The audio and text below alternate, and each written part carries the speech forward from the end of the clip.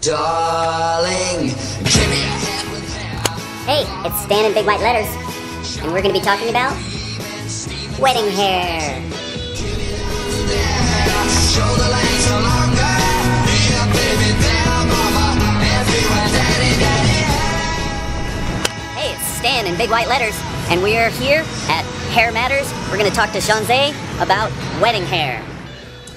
Hi, I'm Chanzee Lovell from Hair Matterz Hair Salon.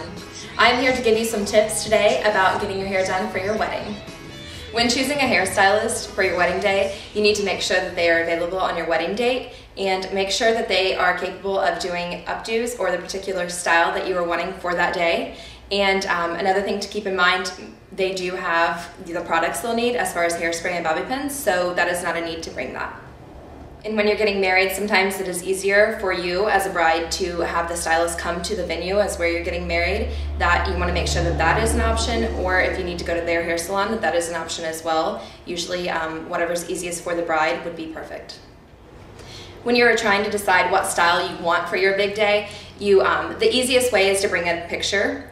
Most hair salons provide books that have the styling in it, but if you want to choose something prior to that, a lot of times getting online and just typing in wedding styles or updo styles is about the easiest way to find something similar to what you're looking for. When you're booking the appointment, the first thing is to do it about 2 months ahead of time at least, just to make sure that they are reserved for your date.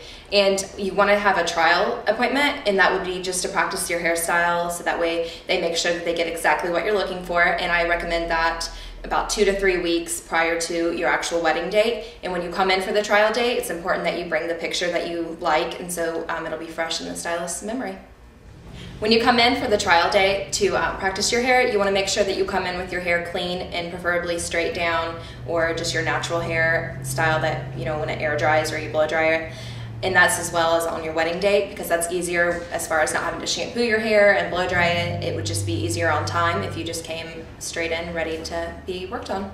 When you're coming in for your hairstyle, if you're going to be wearing a veil, or a lot of people are wearing like the feather clips these days, if you want to do something fun like that, make sure you bring it with you so the stylist knows exactly where you want to have that at, and it can tie it into your updo or your formal hairstyle. I am Chanzee Lovell with Hair Matterz, and if you're looking for a stylist, you can give us a call at 254-2473. Hey, it was great to see Chanzee at Hair Matterz, and there was one more thing she mentioned, but the tape messed up, so it didn't get in there, is remember to consult with your stylist and find out how much time you'll need for each bridesmaid and each head of hair. You know, maybe one set of hair is big, long, complicated, take a long time, could be 45 minutes, could be an hour, hour and a half even. So remember to consult with your stylist about times. So this is Stan, helping you plan wedding hair.